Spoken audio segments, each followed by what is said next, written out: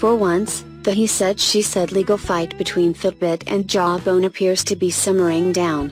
Jawbone tells us in a statement below that Fitbit has dropped its U.S. International Trade Commission patent case, which sought to ban sales of Jawbone devices in the country. If you ask Jawbone, this ends baseless allegations that were meant solely as a burden.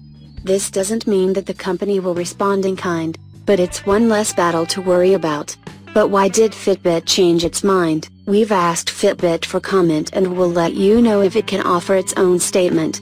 However, its ITC filing suggests that Jawbone isn't exactly scoring a resounding victory. Fitbit says it's dropping the case because, for all intents and purposes, Jawbone is no longer a significant threat. Jawbone's shares are worth nothing, Fitbit claims, and the company has supposedly either filed for bankruptcy or is defaulting on its debts.